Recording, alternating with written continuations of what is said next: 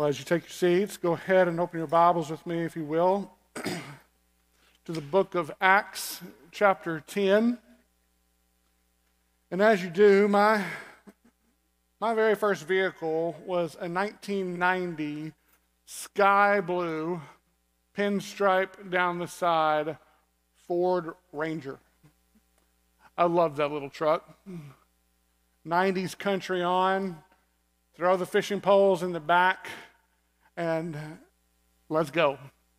That's my teenage years. It's early college. I even took Leslie on some dates in that old little Ford truck. Lots of memories and lots of life lessons associated with that little truck.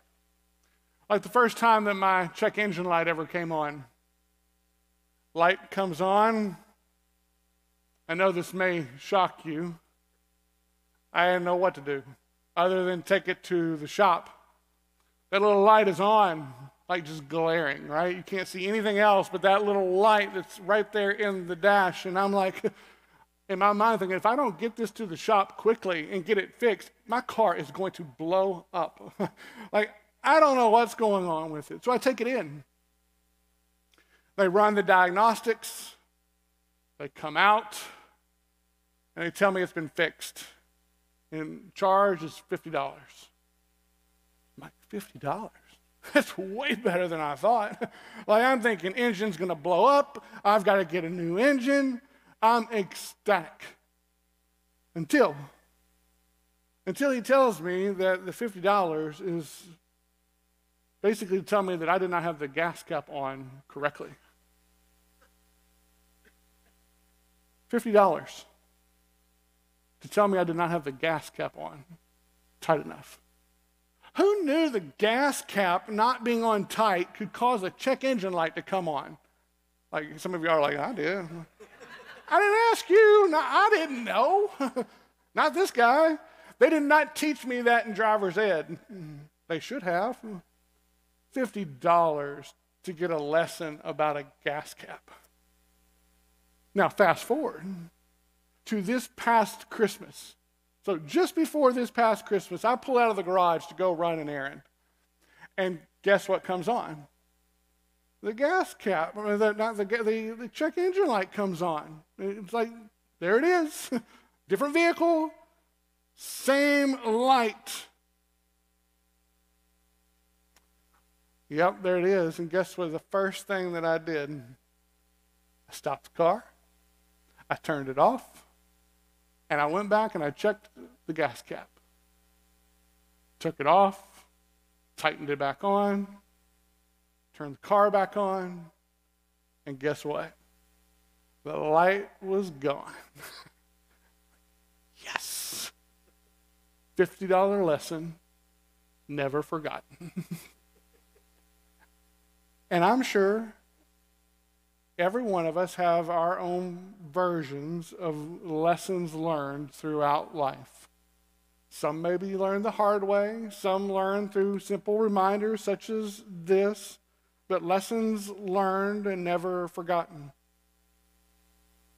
But if we're being honest, I'm also pretty sure that there have been plenty of lessons where we haven't been as quick of studies, have we? Maybe it took us, or is presently taking us, a long time to learn or even accept what God is trying to teach us. We're not good students. And friends, we're not alone. Just think about the Apostle Peter. He first followed Jesus because he honestly believed Jesus to be the Messiah. Praise the Lord, right? Lots of naivety, but he was right. Jesus was and is the Messiah. But later, what did he do? Later, he rejected the idea that Jesus must suffer and die and rise from the dead. Even though Jesus told him that this was going to happen 3 different times, yet Peter's response is, oh no, Jesus, that's never going to happen to you. To which Jesus responded by saying what? Get behind me, Satan. That's a tough lesson to learn. Later, Jesus telling Peter, You're going to deny me 3 times before the rooster crows. Peter's like, that's not going to happen. I'll never do that. But what happened? He denied Jesus 3 times before the rooster crowed. There's so many things that we can look at with Peter and be like, oh, bless your heart. Like a giraffe learning to walk. Like there's Peter. Opening his mouth at apparently all the wrong moments. Saying the wrong things. Joyfully stepping out like I'm going to walk on water with Jesus. And then he looks down and is like, oh boy. And there he goes. But good try. Just so many things with Peter. But then, post-resurrection and after the arrival of the Holy Spirit, it's like, wow, look at Peter now. He's not only learning to walk, he's learning to run. Look how much he's grown.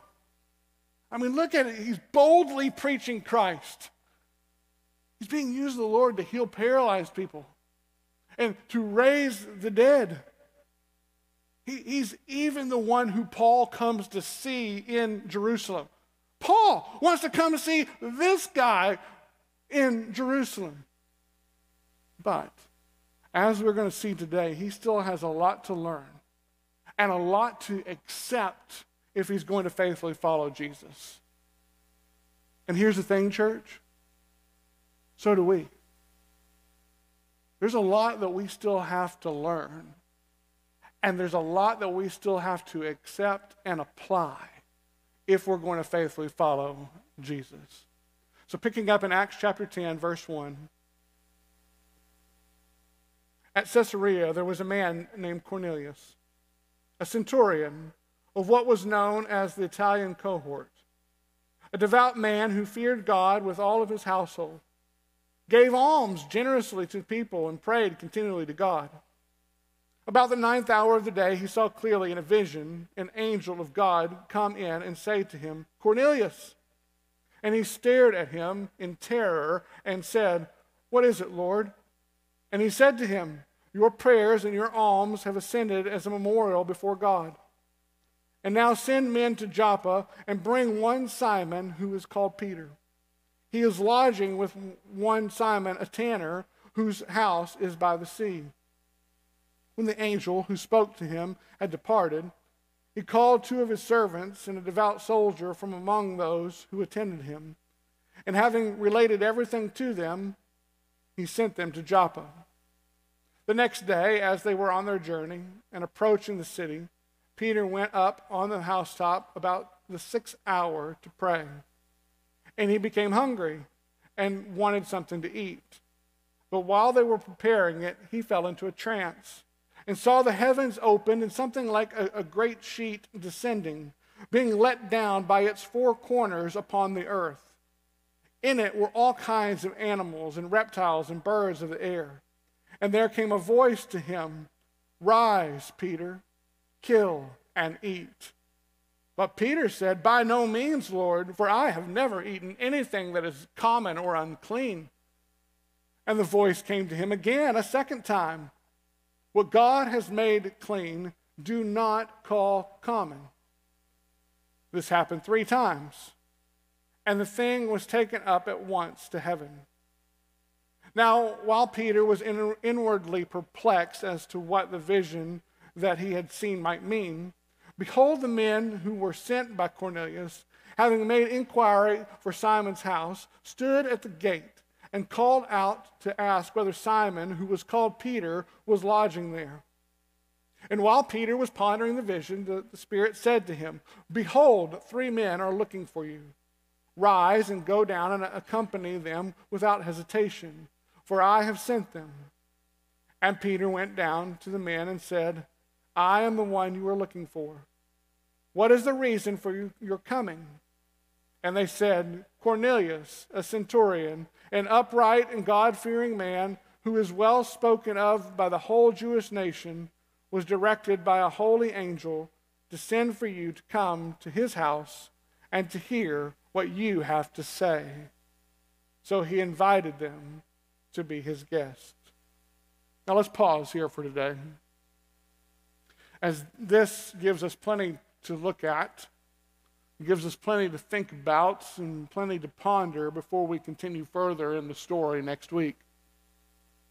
So today's sermon, you can essentially say, is part one of at least two, likely more, because I want us to take our time with the story of Cornelius and his household. I don't want to rush this, as this event is one of three watershed moments, one of three key events in the book of Acts. Maybe you can think of what the first two might have been. The first one being what? Pentecost. Pentecost is the obvious answer there with what happening at Pentecost. The Spirit descending upon the 120 or so who are gathered in the upper room, giving them the ability to be able to speak the gospel and to glorify God in the tongues or the actual languages of the people.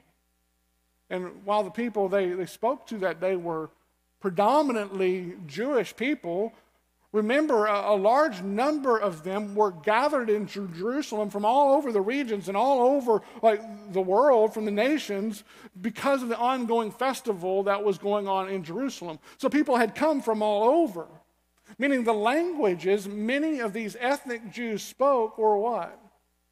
Gentile languages. Why would they have been speaking Gentile languages? Because going all the way back to the exiles in the Old Testament, that's where their families scattered to, dispersed to, were taken to, ended up staying. It's where they settled. So they're Jewish by ethnicity, Jewish by religious beliefs and practices, but their everyday language, their heart language, was from wherever they lived. Thus, Gentile languages. So that's the first watershed moment. But now the second event was what? Paul's conversion. Each of these being repeated multiple times throughout the book of Acts. And we also see Paul's, not only his conversion, but his subsequent commissioning to take the gospel to who? To the Gentiles. Paul's commissioned, your job is to take the gospel to the Gentiles. This is referred again back to multiple times throughout this book. And then we come to Cornelius, his household being this third watershed moment where God gives his Spirit to who? The Gentiles. A point that we're going to look at next week and in the coming weeks. But do you see the theme of each of these watershed moments? It's the gospel going forth to who? To the Gentiles. It's God's love and grace extending outward to all the peoples of the earth, not just the Jews, but all the nations. The primary location of today's event being where? In Caesarea, which is a city, it's a town right on the Mediterranean Sea, approximately 74 miles northwest of Jerusalem. But it's still in Israel, and it's occupied by who? Rome. Everything in this area is occupied by Rome. Thus, the reason that Cornelius is there, because Cornelius is who? He's a Roman centurion, the leader of a fairly large regiment of Roman soldiers, which tells you what about the public perception of him or others like him among the Israelites. Well, you would think, for those who would not know him, that you would think that his reception would have been much like that of a Roman or a Russian soldier in the midst of Ukraine right now. How would a Russian general or a Russian regiment of soldiers be received by the Ukrainian forces or Ukrainian peoples? Basically thinking, get out of our country. We don't want you here. That's the way that the Roman soldiers were received by the people of Israel. We want to be our people in our place, so get out. But what else do we learn about Cornelius here that sets him apart? That he's a devout man who feared God with all of his household. That he gave alms generously to the people and prayed continually to God. This is telling us several things about Cornelius and his likely public perception there in Caesarea. One, that he was unlike other Roman officials. He likely had a good reputation among the people of Caesarea. I mean, typically people who were handing out money and giving alms to the poor, like they gather a pretty good reputation among the people. He seems to be a very kind person in the community. We're told in the text he has a good reputation among the people as a result of his generosity. But two, the reference to being a God-fearer is a commonly used reference to refer to Gentiles who believe in the one true God of Israel. Meaning, this tells us that Cornelius is monotheistic. He and his household believe in the one true God of Israel. But this term also is used to imply that while they believed in the God of Israel, they have not embraced things like circumcision or the customary dietary laws, which means that the Jews still consider them unclean. Okay, yeah, you believe in the God of Israel, but you're not following him the way you're supposed to, so you are unclean. There's a division that was there. A reminder that someone can claim to believe in God, can even claim to believe in the God of Israel, but that doesn't mean that they truly know God or believe in the God of the Bible for who he actually is if they do not believe in Jesus. You want to know God, you must know the Son. But here's what this does tell us about Cornelius. It tells us the Lord is clearly doing something in this man's life. It tells us the Lord is laying the groundwork here to prepare his heart to hear and receive the gospel before he ever hears the gospel. The Lord already doing something in this man's life for him to have disavowed his pagan, polytheistic, multiple God-worshiping culture that he would have grown up in. The Lord doing something in this man's life for him to offer prayers such as these and alms such as these as a memorial before God. His prayers that we see here are very similar to what we see from the Israelites dating all the way back to the start of the Exodus when they cried out to God for deliverance. Very reminiscent of what we see here. And the Lord is doing something in this man's life to give him a vision such as this.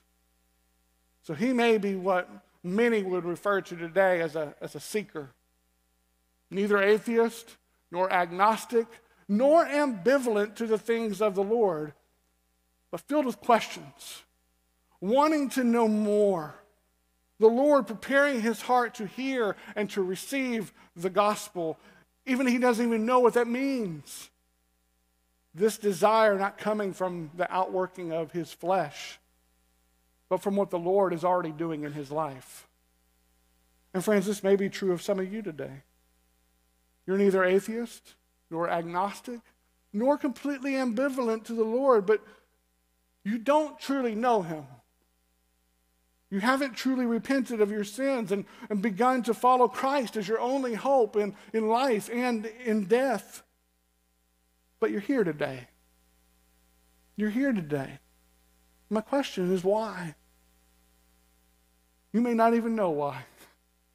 The Lord does. See, I don't believe in coincidences.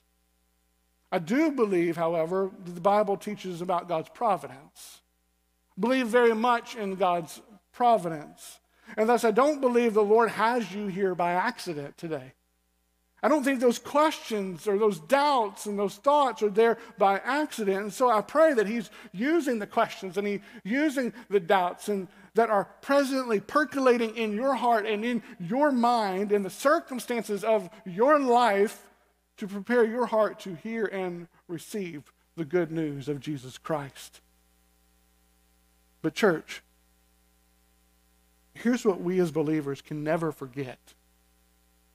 That every conversation that we have, every prayer that we pray, every action that we take, every moment and every circumstance is being used of the Lord to prepare the hearts of his children to hear and to believe at the divinely appointed time of his choosing. That's what we have taking place within our text. So let us be mindful and remain faithful to what God has called us to do. As we have no clue, No clue of what part we are being used of the Lord to play in someone else's story. We don't know if it's our prayers, they're being used, yes. We don't know if it's our conversation, our actions, or what that is, but let us be faithful to the ends of which God has called us. Consider Peter's vision here for a moment. He's on the rooftop praying around 12 o'clock in the afternoon, so he's hungry. Lunch is being prepared. He falls into a trance. He receives a vision from the Lord. And what's he see? Verse 11. The heavens opened, and something like a great sheet descending, being let down by its four corners upon the earth. The four corners of the sheet likely representing the four corners of the earth, as the sheet with its contents is let down where? On the earth. It's a picture that is being laid forth for us here to teach. And what are the contents on this sheet? Verse 12. In it were all kinds of animals and reptiles and birds of the air. So there were animals that were likely both clean and unclean according to the Old Testament dietary laws on this sheet. But clearly unclean animals are present. And what instruction came from the Lord next? Verse 13. And there came a voice to him, Rise, Peter, kill and eat. Jeremy paraphrase version, Peter, smoke that pig and eat it. And how does Peter respond? Verse 14. Peter said, By no means, Lord, for I have never eaten anything that is common or unclean. Thus clearly you have never had good food, Peter. But in all seriousness, do you see what Peter just did? Do you see what Peter just said to the Lord? By no means. He tells the Lord, no way. I'm not doing it. I'm not doing it. Have you ever done that? Have you ever done that? Are you doing it now? Refusing to learn the lesson or accept the lesson that he's been trying to teach you over and over and over again? But then how does the Lord respond to Peter's refusal? Verse 15. And the voice came to him again, a second time. What God has made clean, do not call common. That's a strong rebuke from the Lord. But here's a question that I'll make. Not so much in Peter's defense, because hear me, I'm not trying to defend Peter. You don't tell the Lord, by no means. But I'm trying to get at the heart of why would he say this? Like, why is this question being asked? Why is this being put forth? When did God make such animals and such foods clean? Like, why? When did this happen? Peter feels this way because all he's ever known is that Leviticus teaches that these animals are not to be eaten. His whole life has been spent that way. If you're going to be a faithful Jew, a faithful follower of the Lord, you do not eat these foods. Thus, what's the basis for the Lord's rebuke of Peter here? How is Peter to know that all these animals had been declared clean? Like, how does he know this? When did the law he'd known all his life change? Well, keep your finger here and turn with me to Mark chapter 7, verse 18. Where Jesus, walking with his disciples, including Peter, calls all the people together. So a crowd of people together. And he tells them to hear and understand. When a parent tells a child, I want you to hear and understand, what are they expecting? I want you to listen to what I'm saying, and I want you to apply it to your life. I want you to get this. He's telling the crowd, there is nothing outside a person that by going into him can defile him. but the things that come out of a person are what defile him. Now, his disciples hear this, and they're like, we have no clue what this means. I have no idea. What's he talking about? So when they're away from the crowds, they're tucked away in a room, in a house, and they ask him, what does this mean? Tell us. And Jesus responds there in verse 18. And he said to them, then are you also without understanding? They're like, yeah. Do you not see that whatever goes into a person from outside cannot defile him? Since it enters not his heart, but his stomach, and is expelled? Thus he declared all foods clean. And he said, what comes out of a person is what defiles him. For from within, out of the heart of man come evil thoughts, sexual immorality, theft, murder, adultery, coveting, wickedness, deceit, sensuality, envy, slander, pride, foolishness. All these evil things come from within, and they defile a person. So here's the question, church. Both for Peter and for us. Are these things, this immorality, these thoughts, this theft, this murder, all of these things, are they only found among Gentiles? No. They're found among Jews and Gentiles. Meaning the lesson being taught here is that the state of one's cleanliness or defilement before the Lord is not determined by what you eat or what you drink, nor by the color of your skin, nor the place of your origin, nor the language that you speak, but by the state or condition of a person's heart. Which is clearly a lesson that Peter did not learn the first time Jesus taught it. Or maybe he did. Maybe he did learn that lesson, but he didn't like it. Maybe his prejudice was getting in the way. Maybe his prejudices are standing in the way of his obedience. You ever been there? I know that's a hard question. You learn a lesson. You understand the lesson. But you don't want to accept it for whatever reason. You refuse to apply it for whatever reason.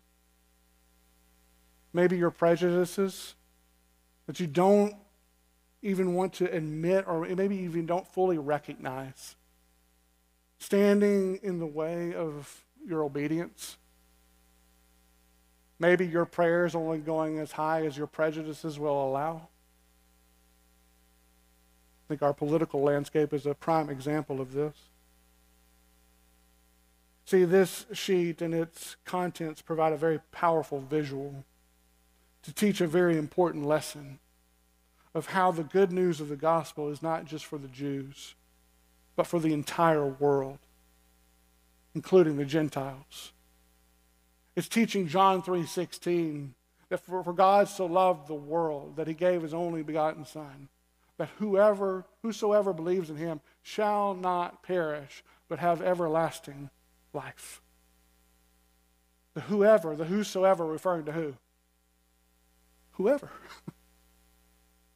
God cleansing the sinful hearts of everyone who believes.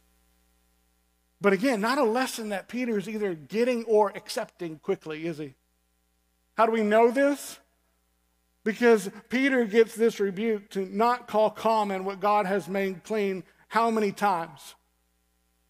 3 times. Why 3 times, Peter? Because he didn't get it the first time. Then he did not get it the second time. And even after the third, we're told he was still perplexed by what all this meant. There's just something about Peter and taking 3 or more times to learn a lesson, isn't there? I think that's why Peter's so relatable. There's something about the number 3 as well, because when Peter's vision ends, who's at the gate? 3 Gentile men arrive at the gate of his house. His vision ends, and there are 3 Gentile men waiting. Now, you talk about God's perfect timing. Vision ends, and there are 3 Gentile men standing at the gate of the house. Peter comes to the gate. And I can picture him being like,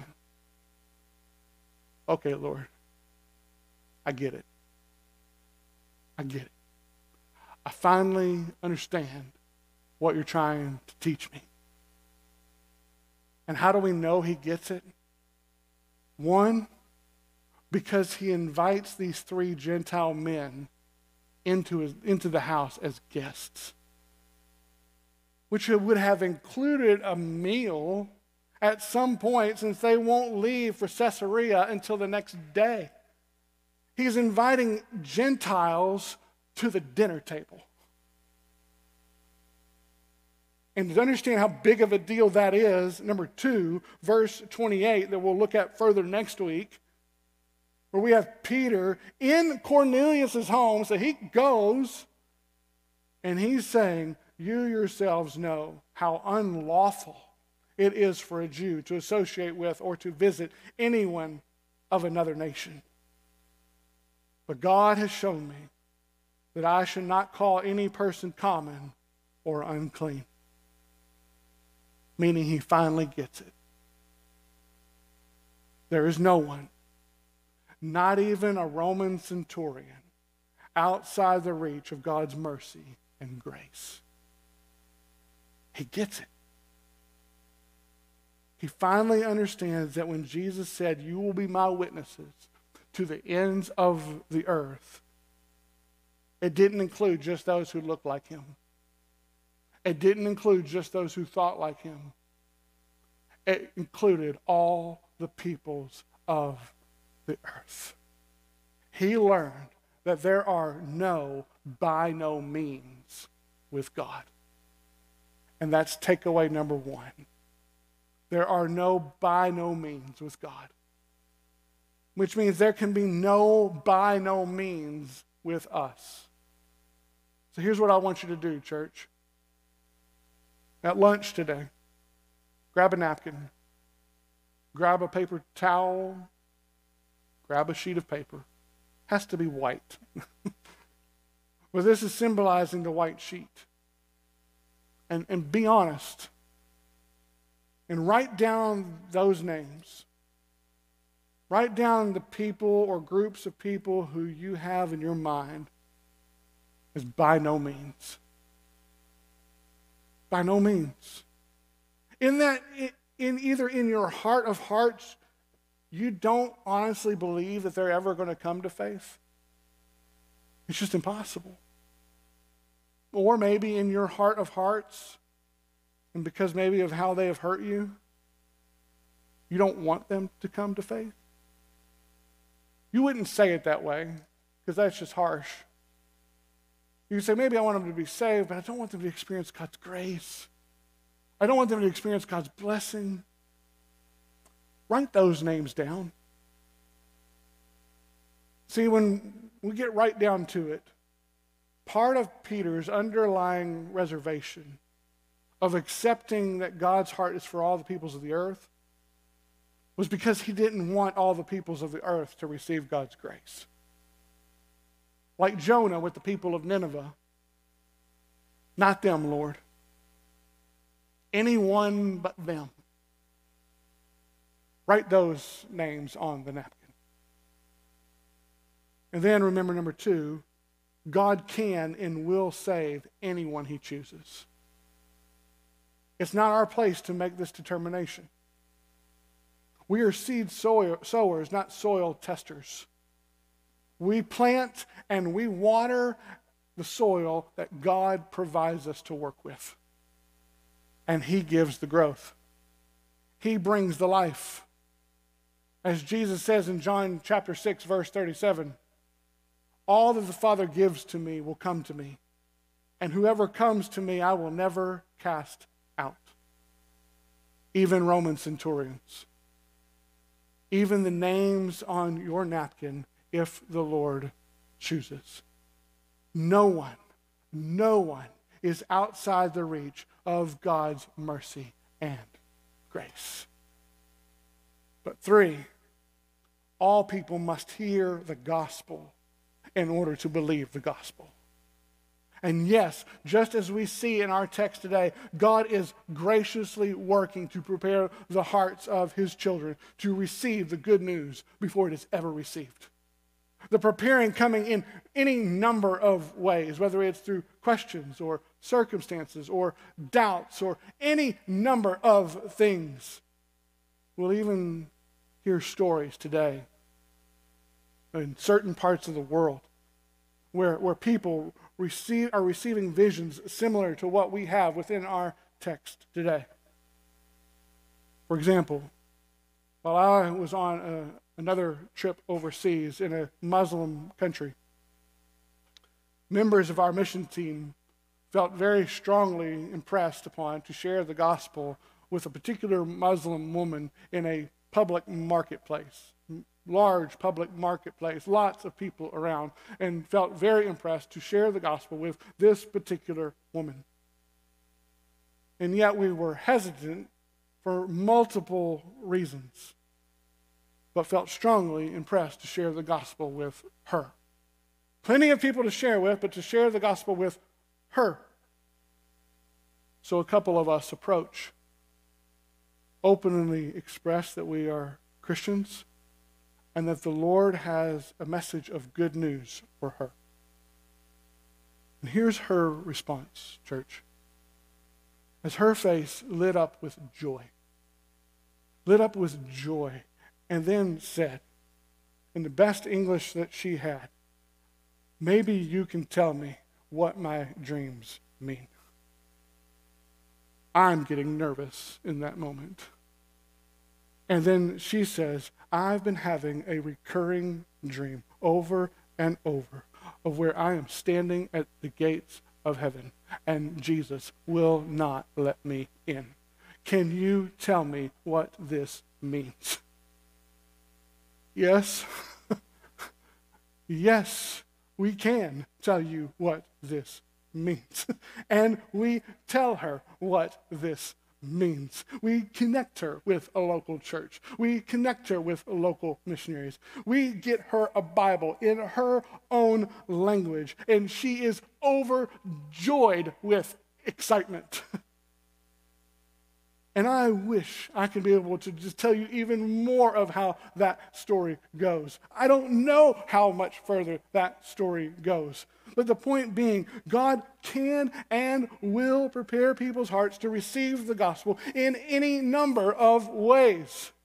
Maybe in ways that make us feel really uncomfortable, like that did me. That's not what I grew up with. That's not normative. But here's the reality. Here's what's essential. Here's what is normative. They must hear the gospel in order to have any chance of believing and receiving the gospel. For faith comes from hearing, and hearing through the word of Christ. We must preach and proclaim Christ. Dreams and visions are never enough. Experiences are never enough. Cornelius had to hear the gospel, which is exactly what we have happen with Cornelius, who, spoiler alert for next week, Peter will go to Caesarea and he will share the gospel with Cornelius and his household, and guess what? They will believe. They will know Christ. They will know God for the very first time, truly, exclusively by the grace of God. But thus God's call for his followers is to be what? His witnesses. And thus, the reason number 4, we need to welcome all peoples to our table. Because God invites people from every tribe and tongue and nation to his. See, to share a meal is to share fellowship. To shun a meal is to shun fellowship. Case in point, the Lord's Supper. This table is reserved only for those who are publicly identified by the church as being followers of Christ. It's a family meal reserved only for baptized believers. But whosoever believes and follows Jesus can come. We want everyone to come. And fencing of the table that takes place, the prevention from coming to the table in the immediate, is always an act of love rooted in the eternal. We want people to truly know Christ and faithfully follow him according to his commands. But here's the thing. While that's the case for the Lord's table, our personal dinner tables are different, as they are actually the first step to this table. Our dinner tables, our coffee gatherings, like Peter inviting the 3 Gentile men in as his guests, are where we meet the names on our napkins where they are at in compassion, not judgment.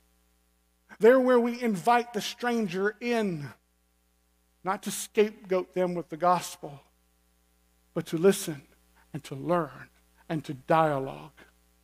Not to debate worldview, but to learn what makes another person tick.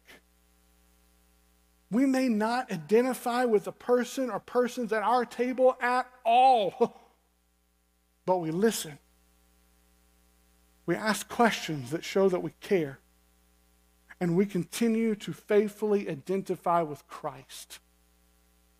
We make it evident through our compassion and through our words that we are willing to walk the long journey with them as long as it takes. Not by shoving the gospel down their throat and trying to get them to make a decision on the spot, like pray this prayer, but by being real. By being real in who we are in Christ, and faithfully and compassionately pointing them to Christ over and over and over time. Planting seeds, watering, and trusting God to bring life and to give growth no matter how long it takes. Church, this is an important lesson the Lord wants us to learn and to apply. So who on that napkin, on that sheet, can we have over for dinner? Or to go out to dinner with? Or to grab coffee with? Who can we as a church join in praying together for? You don't have to make that known to everybody in the room, but share it with your Connect group. Begin praying together for this person or persons to come to faith in Christ. And don't stop until they do, or they're taken out of this world. Don't stop praying. In fact, let's do that now. Let's do that now. So whatever names are on your napkin in your mind, names that immediately pop down like, that's the name I'm going to write down. Let's pray for them to come to faith in Christ. Let's pray that we may be faithful to apply these lessons that God is teaching us through his word. And to recognize the gospel is for all the nations. So if you would, right where you're at, heads bowed, and pray for God to save these individuals. That God will make himself completely glorious to them. That Christ will be the greatest treasure. And that they will be unsettled and restful until they trust in him as their only hope in life and in death. Let's pray for them now.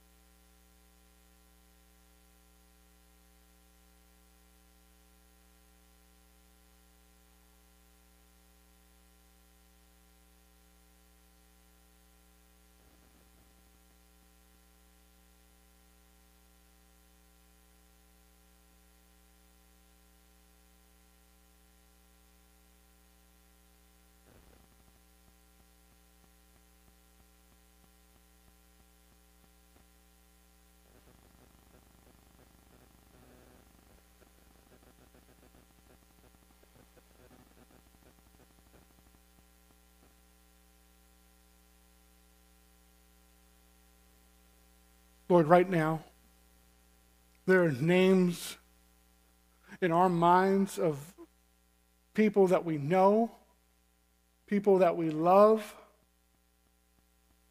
but people that we are, by the evidence at hand, are pretty confident who do not know you. And Lord, we're praying.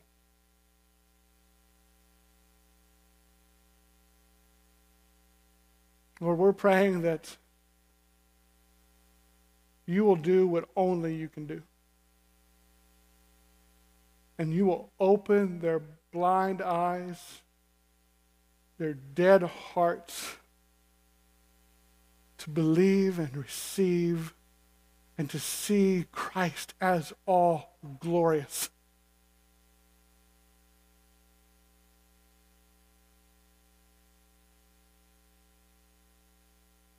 Lord, bring them to saving faith in Christ. And Lord, help us to be a steady, loving, consistent, safe place for them to continually be pointed to Christ. Not just through our actions, but our words, but let our words be tactful. Let us know when we're pressing too hard and know when to back up, and then when we need to go further, let us know. Lord, take the soil that you prepared and bring a great harvest.